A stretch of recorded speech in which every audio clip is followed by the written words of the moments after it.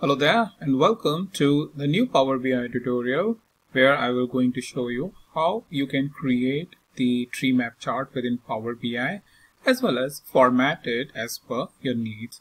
And before I move ahead, just a very quick information that this sheet which I am maintaining for all the Power BI related tutorials is present within the description. So if you want, you can get it access directly, or if you want to share with other people who may want to learn it, can learn it directly from here step by step about each topic as to how to create each chart or connect through various different data sources. Also, as you can see, the link is present for the YouTube video. So this is going to be helpful for you as well as others who may want to learn this. So now let's move on to the topic, which is Power BI tree map chart. Alright, so here we have the Power BI tree map chart, and this chart is especially helpful when you have a lot of different categories and you want to show the proportion of each category as to how much sales or how much profit or any other measure that is relevant to your analysis is coming under that particular category. So for example, over here we can clearly see that technology is the first one, followed by the furniture and office supply as the three main categories. And for each main category we have some subcategories. Like for technology we have office machine, telephones and communication, copiers and fax, and finally the computer peripherals. Similarly, for furniture, their respective categories. For office supply, their respective categories, and even the last category, the rubber brands, even though it is not properly shown because the value is relatively very less, still when you hover your mouse over to the category, you are able to see it. So a couple of scenarios in which you can see it. First, I have shown you like you want to show multiple so many values and their respective proportion, as well as if you are thinking about creating a pie chart, and if it is going anywhere beyond 5 different categories, also those categories proportion is not making a lot of impact on the pie chart, then start thinking about if you can use the tree map chart, especially on even on the bar chart side.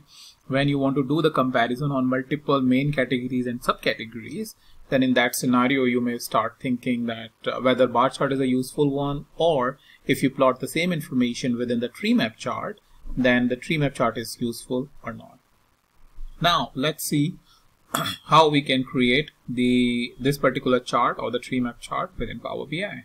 So first I'll delete that, and the tree map chart is present over here. So if I just click it here, you will see a tree map chart is present, and I have just expanded it. And what I want to add first is the group. Okay, so the group is nothing but the product category. So product category is added, and then details. In details, I will going to add the product subcategory, and for the values we can choose any measure like sales. We have the profit, and we have discount and all. So let's choose sales for now.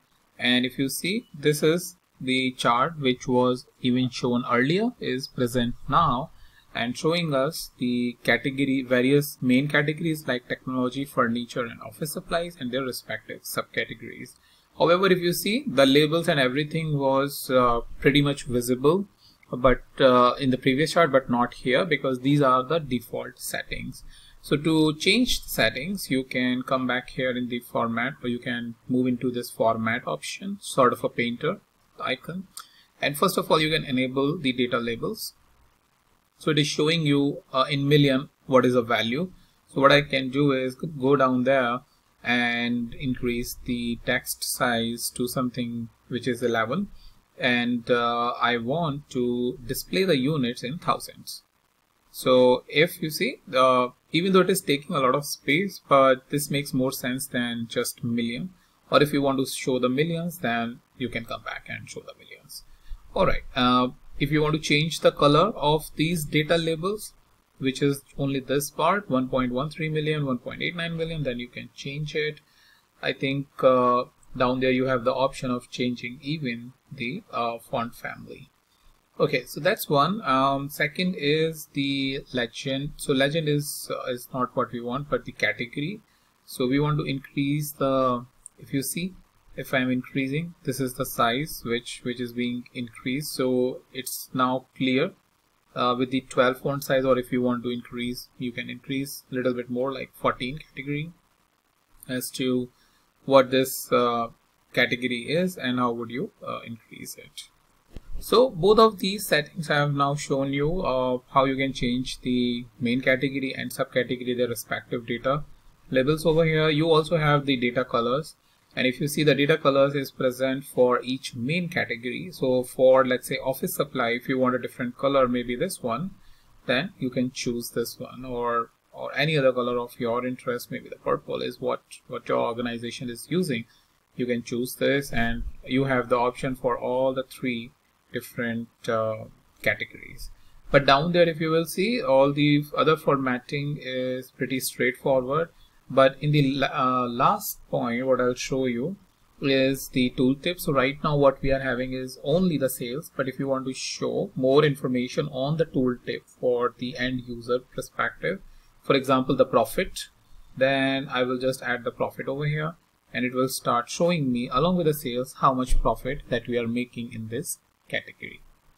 So that's mainly about how you can create and format the Treemap chart within the Power BI. But if you have any question, let me know. I'll try to answer it based on the knowledge I have, or maybe we'll do a little bit of research if it is a little bit complex. But yeah, this is all about the Power BI Treemap chart. So thank you, and I'll meet you in the next topic.